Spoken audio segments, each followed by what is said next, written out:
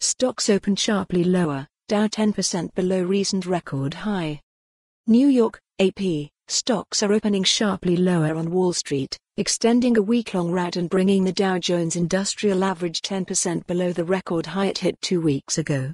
Investors continue to dump stocks and shovel money into ultra-safe assets like bonds as they fear that the spreading virus outbreak will weigh heavily on the global economy by slowing down manufacturing, travel and spending.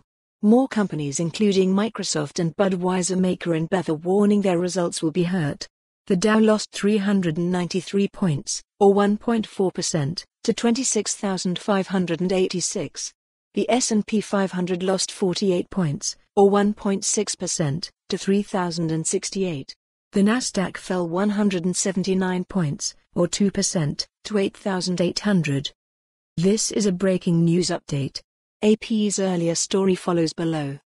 Global stock markets fell Thursday on concerns that the coronavirus was spreading to more countries, putting further strain on businesses and supply chains across the world. In Europe, where new cases were being reported, Germany's DAX lost 2.2% to 12,496 and the CAC 40 in Paris dropped 2.3% to 5,555. In London, the FTSE 100 lost 1.9% to 6,907.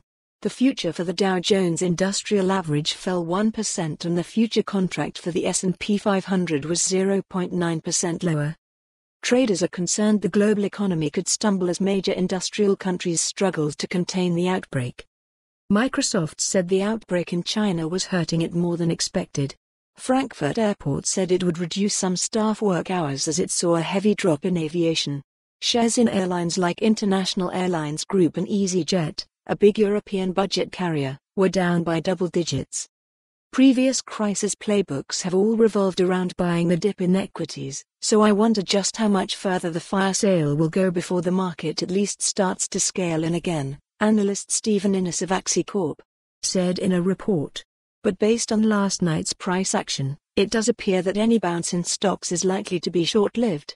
And eventually, the markets could fall deeper as investors start to think what's the point of trying to pick the bottom in the short term.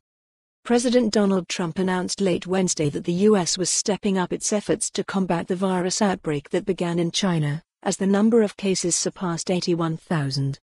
He said he was open to spending whatever's appropriate to fight the virus, after the Senate Democratic leader Chuck Schumer of New York suggested $8.5 billion instead of the requested $2.5 billion.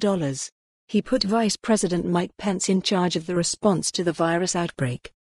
Trump said he didn't believe a pandemic was inevitable, though health officials standing beside him warned more infections are coming.